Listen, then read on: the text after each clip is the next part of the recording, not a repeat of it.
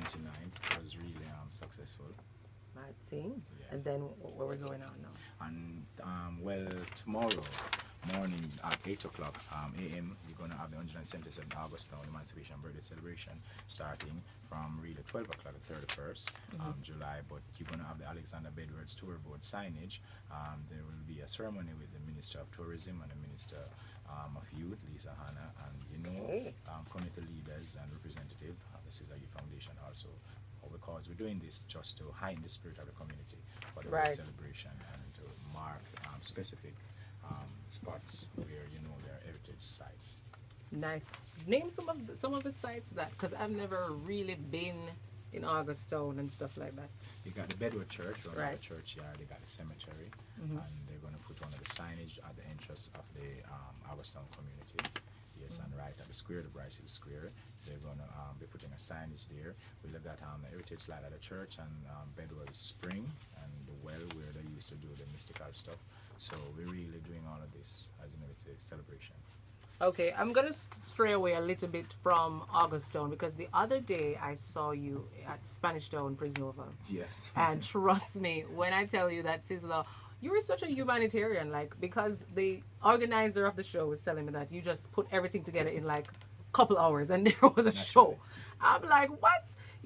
So I mean, there was like, because they were giving back to the community of Spanish Town, and she said she called you and you just like, okay, artists, we say you want artists, all right, make a pay for music, we say you want food. And I'm like, what? Provided for more support. That is such something that, we have to talk about, because you don't really say these things, No.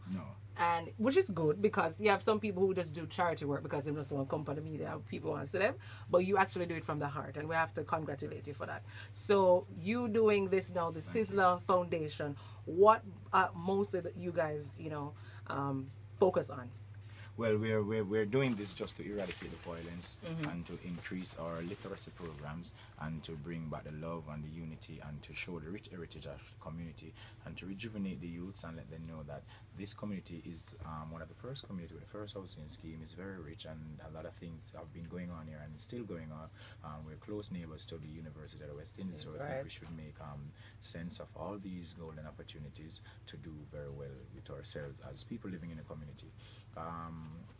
My birthday is April the 17th, 76, and that's the time I've entered the Augustown community. It was in the process of development from that time, so I think I should be contributing to the community in some sense whatsoever. Definitely. So we're using this just to bring back the love, eradicate the violence, and increase our literacy programs, because education is the key, and to get the community on a whole in one spirit, because ever since the whole movement, I'm telling you, the 5 districts or the communities, they've been cleaning up the community. So it's not, that is good. It's a lot of things. Yes, but August 16 is the big day.